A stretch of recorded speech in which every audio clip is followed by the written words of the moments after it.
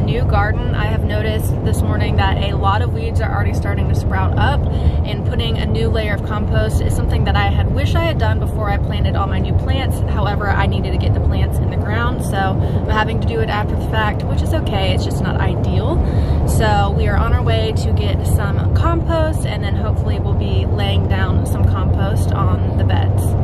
Another thing that I want to do is get maybe some hay or something to put over that compost, just to really make sure that the weeds are suppressed, because it's really hard to suppress weeds in kind of like the in-ground gardening without using some sort of like landscape fabric, which I might do for aisles. I don't know. I'm keeping a lot of different things in mind about how I can keep back the weeds as much as possible. And we tilled the garden at first, but I'd like to kind of move forward with a no-till method from here on out if I can, because I feel like that's better for the garden and just the environment in general. So I am trying to keep that in mind as well, and just trying to figure this whole new process out, since it is all still very, very new to me, this style of gardening. You see it steaming.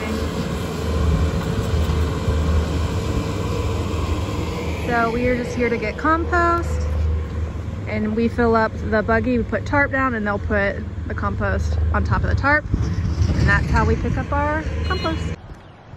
All right, here's how the garden is looking so far, but if you look closely, you see all sorts of weeds.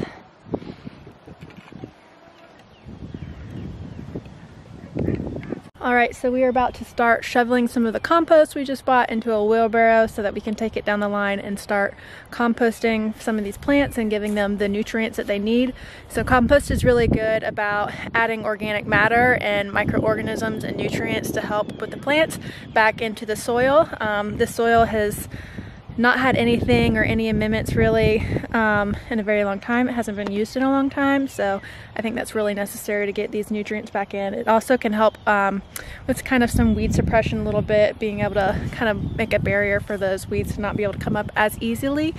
So there are lots of good things that adding compost is really, really good for. You can tell this compost is nice and fresh because it's still like hot and steamy.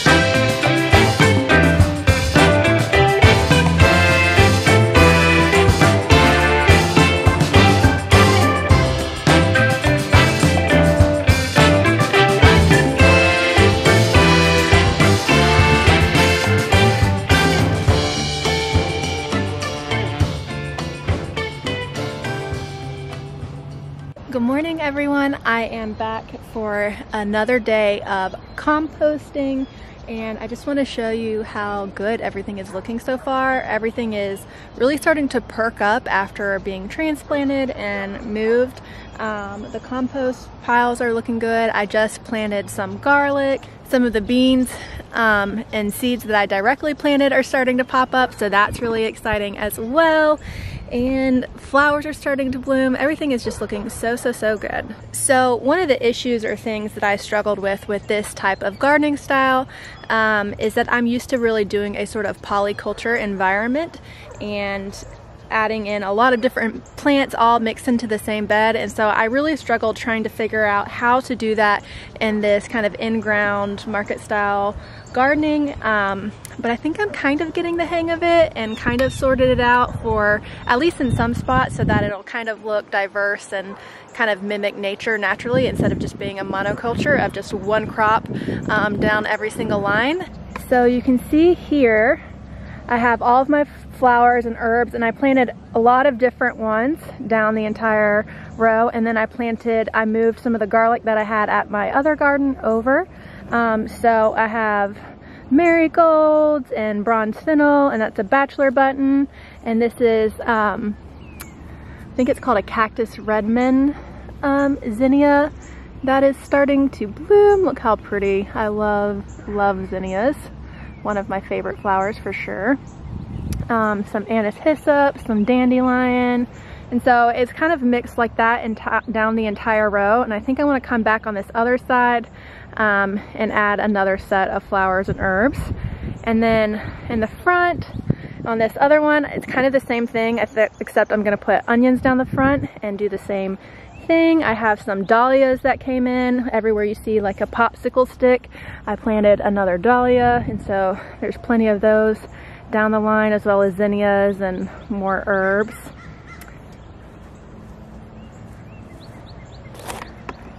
The squashes are all looking really nice.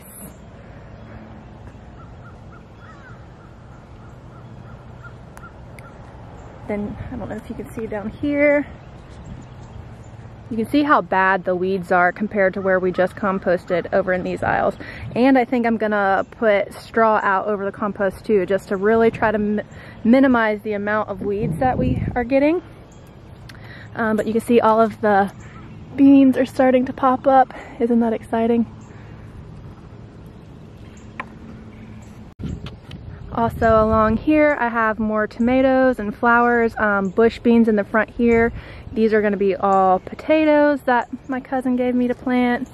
Lots of basil and tomatoes over here, and lots of lettuces. There's another little zinnia. So pretty. And so all of the lettuces are starting to perk up. And in the back here, I've done all okra and sunflowers. I'm going to do some like little bush called zipper peas that really do well in the heat in the front, and or I might do them somewhere else. I haven't figured out exactly where I'm going to do them, but all sorts of stuff is popping up, but also a lot of weeds. I know I mentioned this already, or mentioned some parts of this, but compost is really good for adding organic matter that's decaying back into the soil and help giving nutrients that as it decays, it provides nutrients for the plants. It's really good if you do a thick layer of compost to help suppress any weeds, and it's really good for the kind of no-till gardening method to go ahead and add compost every year. It really just helps keep it where you don't have to come back and till the garden the next year. Obviously it's not perfect, and sometimes it can take time for that to really develop and be a good system, so I am not deterred by the fact that I'm starting to still see weeds come up through my compost. I'm just going to keep going about it and just keep learning about this new method. So I think I mentioned this before too, but I typically like to do bulk purchases of soil or compost when I'm starting anything new or filling. Even when I did my raised beds, I always did bulk purchases of soil and sometimes compost, because it really reduces the amount on the price point for those items, because one of the most expensive things that you'll find when you start a new garden or are composting or anything like that is that the soil is so expensive. And so I've always found that to be one of the biggest expenses in the garden, and so when I'm planning a new garden space or planning a new raised bed system, I always try to keep in mind how much money it's going to cost to actually fill the soil in those places. And because soil is one of the biggest determinants of how well your garden is going to do, and the microorganisms and the life within the soil, which is why no-till is so important, to help kind of benefit those microorganisms and help them to thrive. So soil is just one of those really big things that you really don't want to skimp on, and you really want to make sure that you are investing in good soil and good soil health, and taking the time and the money sometimes to make sure that you're doing that. So we have gone and gotten another cart full of compost that we are planning to put out on the garden, and even if it takes time and it's not something that I can do very quickly in one day, I'm just going to slowly pay for it and as I go, and keep adding the compost down the rows.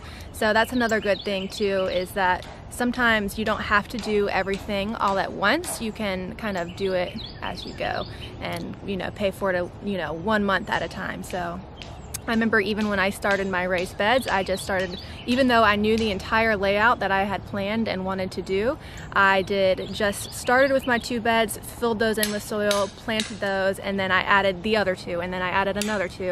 And so that way it didn't break the bank, and I was able to slowly build my garden space. Also, I just saw the first butterfly of the season in this new garden space, which is really exciting because you guys know I really care about the pollinators. There wasn't ever really a lot of flowers or things here to benefit them, and now there is, and so I saw the first butterfly, which is really exciting. Y'all, how beautiful is this butterfly?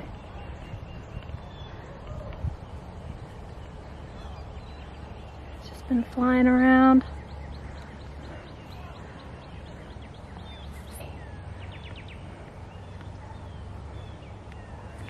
But we are getting there. Also, look at this beautiful zinnia. Isn't that so pretty? And then we have some peach ones somewhere. So, look at this little peachy zinnia. So, I'm growing green lime, red blush, and Oklahoma salmon, so I'm not sure which was which. I think this might be Oklahoma salmon. So thanks for hanging out with me today, you guys. I hope you enjoyed it, and I hope you're enjoying seeing how I'm shaping up this new garden space and seeing it grow with me. And I am so excited just for the spring and for everything that I'm growing this year. And I would love to know in the comments below what you're excited to be growing this year as well. So anyways, I hope you're all having a wonderful week, and I will see you all soon. Bye, guys. Oh, and my favorite thing that I'm excited to grow this year is definitely, if they sprout, the black-eyed Susan vine. And, oh, and maybe the dahlias, because I'm new to growing dahlias. I planted them for the first time last year, and so this year I'm expanding my collection, and I bought a lot more tubers, which I told you I planted. So I'm very excited to see how those turn out as well.